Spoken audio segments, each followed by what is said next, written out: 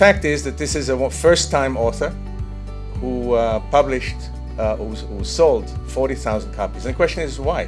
Why is the book so popular? What makes people buy this book? I think part of it has to do with the fact that it's an honest book. It really reflects Mort. There's no exaggeration in the book.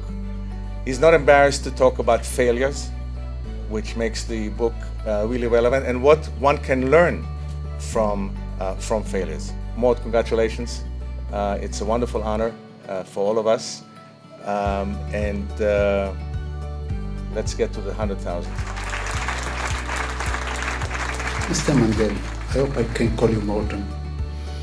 Your life mission is inspiring so many people to try and make their one dream come true, and your book reflecting this worldview.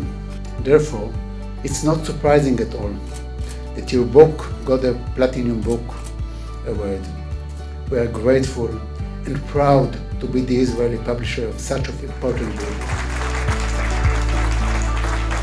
So let me say that I'm probably more surprised than anybody else in this room to be standing here having sold as many copies as my book sold.